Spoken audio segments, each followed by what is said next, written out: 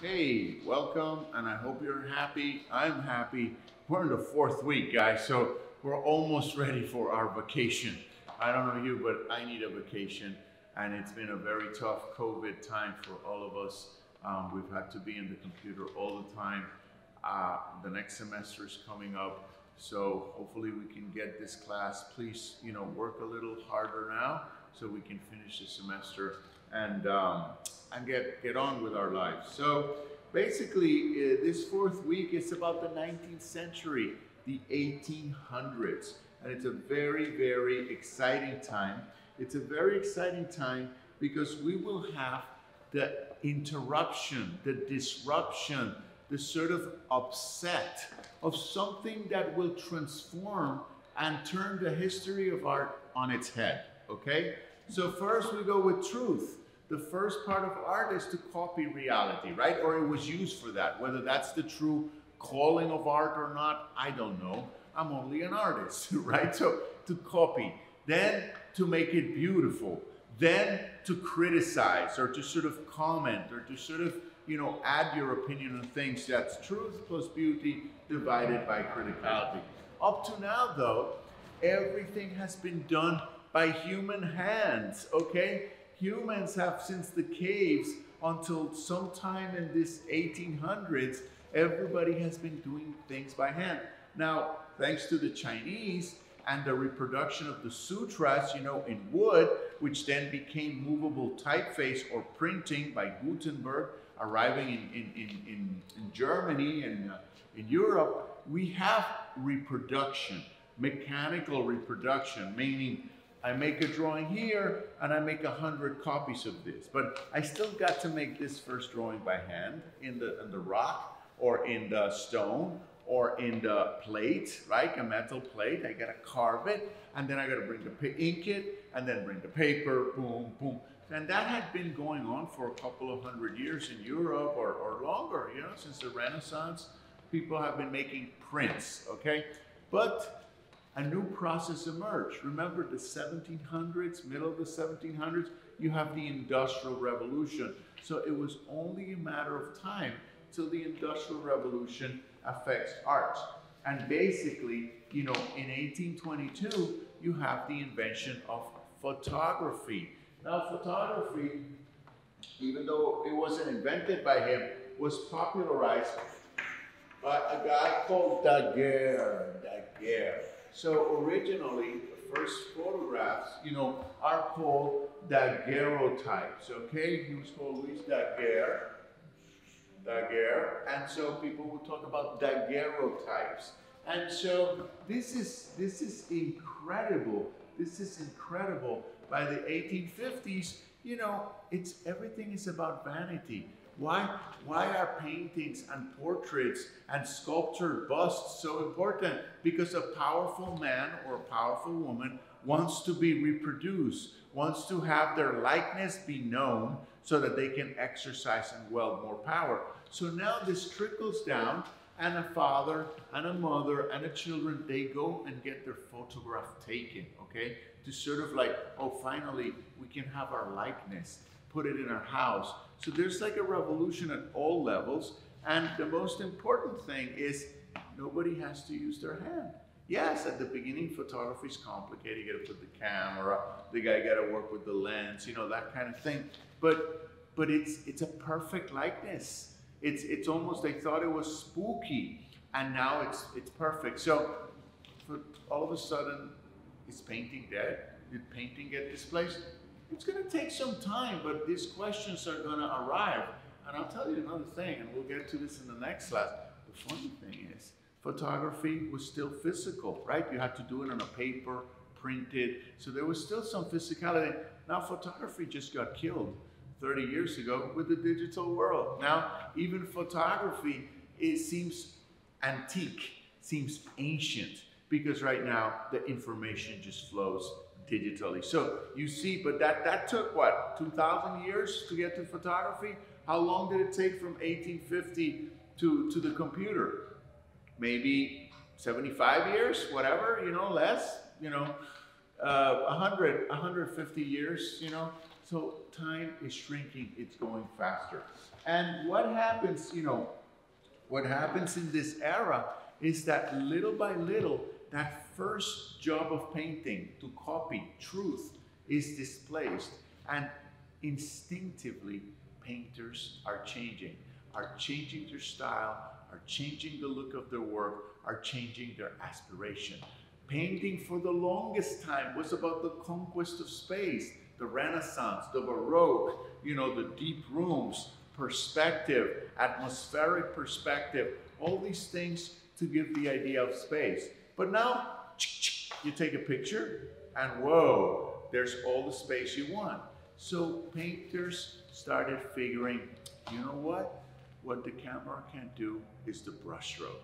There was no Photoshop back then, you know what I'm saying? So you had to do brushstroke, and then that gives you the capacity to express your mood, your emotion, and that makes the painting not be about depth, because the camera can do your depth, perception, but it gets it to be about the surface. Painting becomes flat.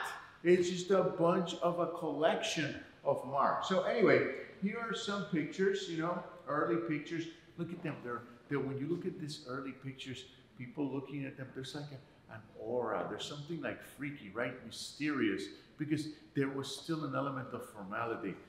Picture of me, there's a certain fear, there's a certain concern. Now, who cares? People are taking selfie here, selfie there, picture here. Everything is picture. People even take pictures of themselves committing crimes, and then they get put in jail because there's like evidence. It's crazy. So so here's some early pictures, and I'm going to show you the last of the great painters of Europe before the whole thing is going to transform itself. The last of the great painters of Europe is a guy called Courbet. Gustave Courbet. And you see, in the 1850s, he's painting a burial, he's painting workers, he's painting, an artist studio. Because remember, by now, the big history, not the art history, we've gotten rid of kings. We've gotten rid of religion. So what is there to paint? Painting comes down to earth. Painting works with more common people, more common subjects. All right, so here we are, and you have Courbet, the great painter, 1850s, and we're almost saying goodbye to painting realistically. It's not as sharp, let's say, as Baroque or as perfection of the Renaissance. There is some brushstroke already in Courbet. There is brushstroke, you can see the brushstroke, but still the subjects are about reality. Courbet has not given up and said, oh, let the camera do it. He is doing it like it's been done for 1,000 years. Now, oh, and then look at this, the origin of the world. Wow. So what happens after Courbet? Then we get to one of the most exciting painters we're ever gonna look at, and it's called Manet, okay? Manet. Manet, Edouard Manet. So let me just erase here, give you a couple of, okay, after the Daguerre, we have Courbet, Manet. I'm only going to give you the T, people. Monet. So this is hard because they get confused. But the first one is Manet. And look at this. Déjeuner sur l'herbe. Lunch in the grass. Okay, lunch in the grass. This goes all the way back to Giorgione, from one of the monsters of the Renaissance. It's the same composition, okay? A woman with two dressed guys, a naked woman with two dressed guys in a park. But start looking at this picture and you can see that there's a lot of brushstroke, okay? The guy is doing the brushstroke a little bit more looser. He knows there's photography, and then there's also something else. Now is the time to épater les bourgeois, scandalize people. So now there's also another element, shock. Like people are so busy It's already an industrial world. People can also see photographs, so they can take a photograph, they can have a photograph of themselves. But so now you also throw a little scandal. Naked women in the park with two dressed guys. Ooh, who's seen that? So there's an element of shock. Artists are looking for shock.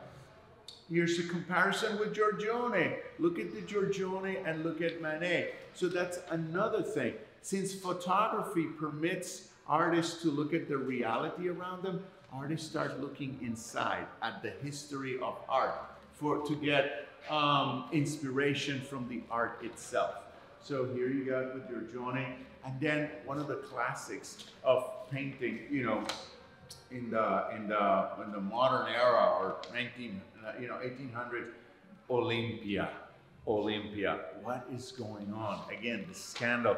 This woman is naked, but she's not an object, right? Because there's a feminist reading of a lot of like the Venuses and stuff. They don't look at you. They're looking down as if like, I'm here for you. This woman is not here for us. She's kind of looking at us like, what do you want? So there's like this challenge. So some have argued that it is a feminist piece, even if it's been done by a guy. At any rate, that's for you to decide. Each one will come to his or her decision.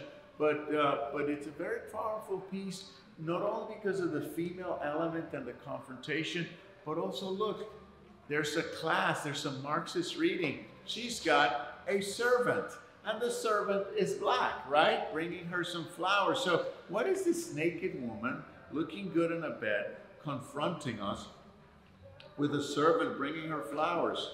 What could be her job? I'll leave it at that. No, I meant leaving it at that. We'll keep going, guys, we'll keep going. Look at this comparison. Again, the woman as agent, active, and the woman as object. Look at Titian, all right? So here's another comparison. And again, look at these two paintings, okay? This is the 3rd of May by Goya, who we talked about last class, even though he did, because he's more of a romantic. Manet is a pre-impressionist, before impressionist. And then look at Manet. Manet is painting the killing of Maximilian. Maximilian was a Austrian prince that was sent by the French to rule over Mexico, okay? Because the French invaded Mexico. That's what we celebrate Cinco de Mayo, when a poor bunch of miserable Mexicans defeated the French army with its new guns and its new uniforms, and they showed up. So the Mexicans won the battle, but in the 1860s, the French won the war, and they took over Mexico. Why? Because they had lost Haiti. They had lost their money in the Americas, so now they're excited to take over Mexico. And what happened? In 3 or 4 years, Benito Juarez, the great Mexican patriot, he takes over and he kicks them out and he executes Maximilian. What I need you to know about this is, look at this again. The painter is painting history, okay? He's painting history, he's adding criticality to painting. That's Manet right there. And then another picture by Manet, Bar at the Folies Bergère. A lot of women artists, a lot of artists, but a lot of women artists, students like yourselves, you know, a lot of people work in bars. You know, that's how you make your money. That's how you make your bucks. So look at this scene, this young woman at the bar. Again, is she object or subject? Is she in control, or is she just being looked at by the patrons that are mostly going to be males, right? So look at that. And then I just want to go to the most well-known Impressionist, because Manet was about society. Manet was kind of in the middle. He was a pre-Impressionist. Now we get to Impressionism. And Impressionism is called Impressionism because of a painting by Monet called Impressions at Sunset. Now take a look at Monet's Impressions at Sunset. Sunrise, sorry, Impression at Sunrise. It's in 1872. And look at it. And people accused him. This is the beginning. You've heard it. Oh my God, my child can do that. Who is this guy? I mean, how can he paint like this? Is it disrespectful? So this is again the shock, all right? Now the shock also comes. So naked woman in the park, that's shock, that's in the subject. This is a shock of technique, all right? Wow, the music is getting better and better by the minute. So now this technique, this is shock by technique, like violent, brutal technique, and all of a sudden people are shocked. Oh my God, he doesn't paint like Da Vinci or Michelangelo or the smoothness of the Baroque or like Courbet, for Christ's sake. This guy's just throwing paint at it. So take a look at that.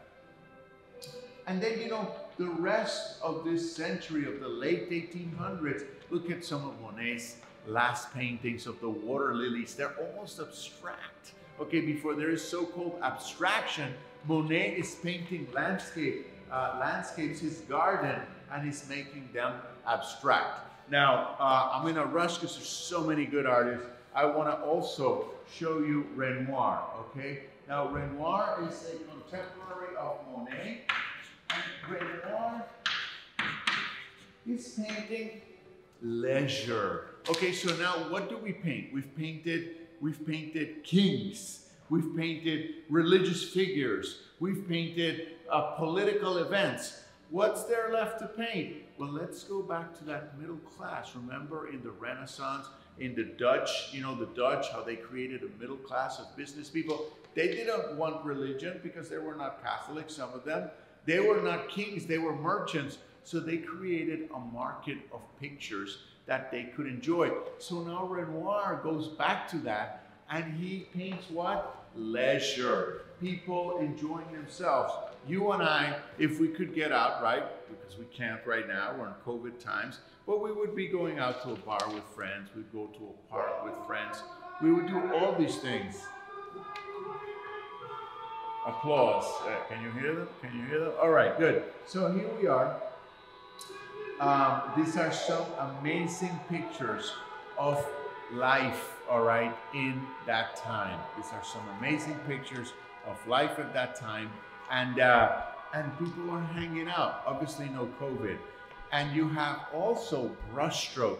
Look at the brushstroke in the pictures. So I want you to remember Le Moulin de la Galette, 1876, and I want you to remember Lunch at the Boat. Okay, this is the painting of leisure. Now, I'm going to stop because we're going to start next class with another fabulous Impressionist painter, Edgar Degas. Thank you.